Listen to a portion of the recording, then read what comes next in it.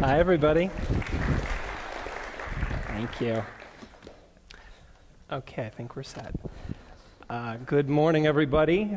Thank you so much for giving us a few minutes of your very busy mornings for us to present here at Bold Friday. I know Marika and I just had a big cup of Bold coffee, and so we're ready to go. So, hi, my name is Dustin Hoganson. I'm Marika Bertram.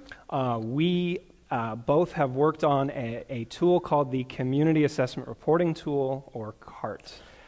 CART is an online tool designed to help our constituents answer the question, how is HUD invested in my community?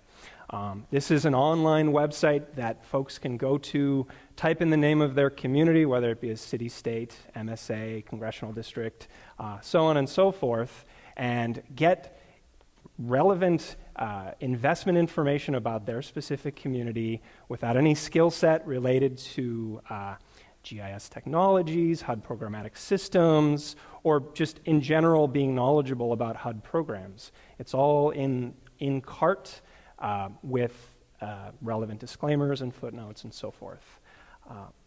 When we first started designing CART, we scoped it out to be a 6-month project. And as we dug into it, it stretched into a 2.5-year project with many ups and downs.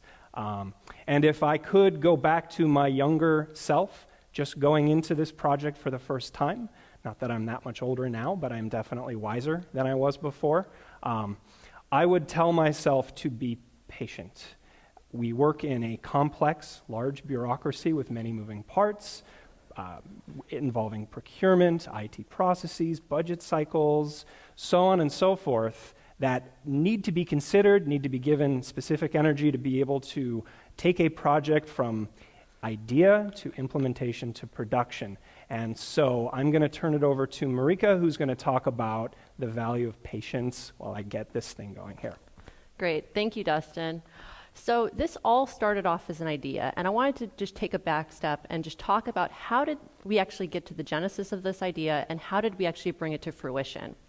So this was an idea. What we wanted to do was we wanted to basically automate and standardize the way that we do our HUD community investment profiles.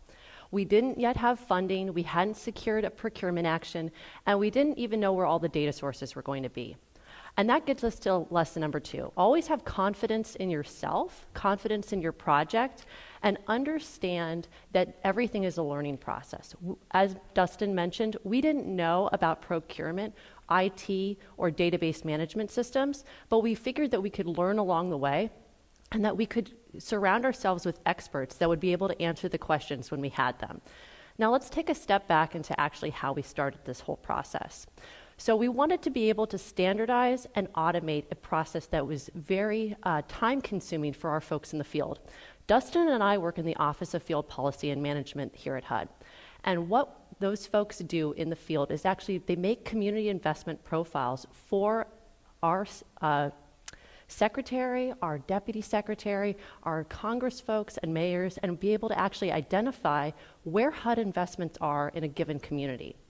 Now, to be able to pull this information prior to CART was actually very time intensive, it was laborious, and it was just very tedious work. To be able to put those together, a staffer would actually have to work using their programmatic contacts within all of HUD's program areas to actually pull together all this data from 15 different HUD administrative systems. And then they actually had to take that data and map it to the geographic region that they were looking at for that specific community. Something that should have just taken several hours was actually taking multiple business days. And what we wanted to do was to be able to streamline that process, automate it, and standardize it to such an extent that we could actually take something that was several business days down to mere seconds. And so that's what we wanted to do. So with that idea, we were able to put together a field working group, identify through best practices what that template should actually look like that would be automated. And then once we had that template, we went to our Office of Policy Development and Research and actually was able to secure funding. Once we had funding, we were off to the races. We were able to gather a team of folks that were from our our contractors, we had HUD GIS experts, we had an OCIO project manager, and we had points of contact in all of our different HUD program areas to identify where those data sources should be. We worked with this group to be able to put together requirements documents, identify where a central repository for that data should actually be located, identify how to geocode all of this information, and ensure that we had update cycles and frequencies that would actually allow this data to come and be in our CART application itself. Now, this process took a long time, as my colleague mentioned. It was 2.5 years to completion, and we had a lot of ups and downs. One of the downs was actually that we ran out of money before we were actually able to finish this project. And so that brings us to lesson number 3, which is always have an executive champion. So without an executive champion, we would never have been able to bring CART to fruition, because our executive champion actually got us a meeting with the Deputy Secretary at HUD to be able to make the case for additional funding for the Community Assessment Reporting Tool. And so always know that you need an executive champion when you're taking on a project such as this. And so luckily, with those funds, we were able to finish the project, and we were actually able to launch the Community Assessment Reporting Tool in December of 2016, and it answers that question: how is HUD invested in my community across 5 different levels of geography: city, county, state, MSA, and congressional district. And now Dustin's going to show us a demonstration of CART live. Yeah, so you can see here I'm in any modern browser. This is Chrome. However, it can work in anything, even on your smartphone if you want. The URL is egis.hud.gov/CART. I'm sure it's on a piece of paper somewhere. It doesn't load, just know that you need that S on the HTTPS. So this brings you to this website. I'm going to go ahead and just make it full screen so that we have more space to work in, but this is just a website. First thing you see is a rather lengthy disclaimer. It basically says that the data that's in CART is based on extracts, and so that you need to read the footnotes to know how recent that data is. Also, that for those communities that have 10 or fewer properties, 10 or fewer grants, 10 or fewer tenants that receive HUD program assistance, we can't show that information in order to mask their privacy. And that if you have any questions about the data, you should reach out to your local field office. So just saved you 5 minutes reading that disclaimer. So we'll go ahead and click on OK. The tool points you to the top right-hand corner where you type in the name of your community. This is kind of like an Omni search. You can search city, county, state. We'll go ahead and we'll just search the city of Baltimore, where I live. And it's going to query that location, and we're going to pick what the tool thinks I want. And so I can either choose, I typed in Baltimore, Maryland. I can choose the city, the county, the Baltimore City as a county, the Baltimore MSA, or the state of Maryland. I want Baltimore City. And in just a moment here, we'll be able to see HUD community investments across a variety of HUD programs. On the left-hand side is an aggregate map of the geography we just chose. On the right-hand side is an aggregate profile of that community in terms of how HUD is invested in that and what grants there are currently invested in that community. Across the top, we can actually skip to various business line items. The first one is on CPD grants. Those are grants such as the Community Development Block Grant, HOME, HOPWA, DRGR, so on and so forth. There is a lot of stuff in here. I'm not going to go through all of it, but across the top we have rental assistance.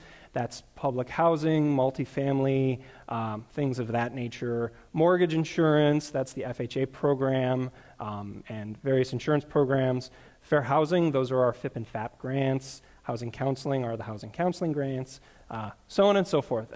We actually don't have enough time to go through every one of these, but I'm going to go ahead and pass it over to Marika, who can just very briefly talk about what's in the CPD tab that we're in right now. Right. So, Dustin, basically, what is in this CPD grant is that on the right-hand side, we've actually given you an aggregate of the grants within that community. So within Baltimore City, there is only one specific grant for each of those different grant types. But if you had picked a larger geographic area, such as a county or a state, it would aggregate all of those different grantees, as well as give you the aggregate of that specific grant information for both the current fiscal year and the prior fiscal year. We also show a map of the specific community you've selected, as well as items that are actually CDBG activities around economic development, housing, public improvement activities. And within the way that this is structured, each one of the hyperlinks on the right-hand side of the screen allows you to pull up details. So if you had more than one grant here, it would actually pull up a line item of every single one of those grants. So if you had, say, 10 grants in the aggregate, it would actually list out the individual grants across all of these different, the community itself.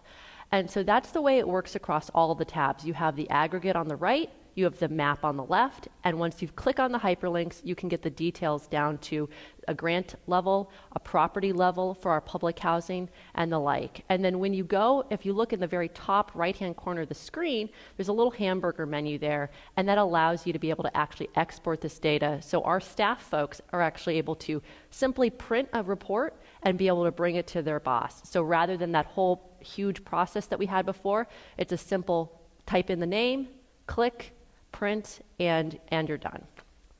Off to the races. So in conclusion, thank you again so much for giving us a few minutes to present CART. We're very excited about this tool. We feel like it moves HUD's mission forward in very interesting and exciting ways.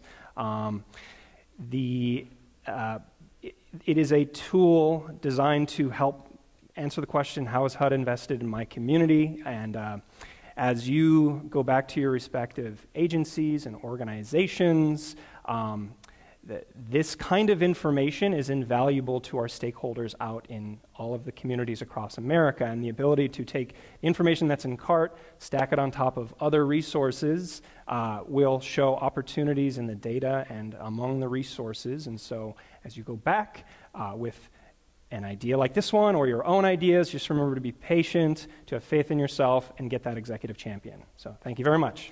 Thank you.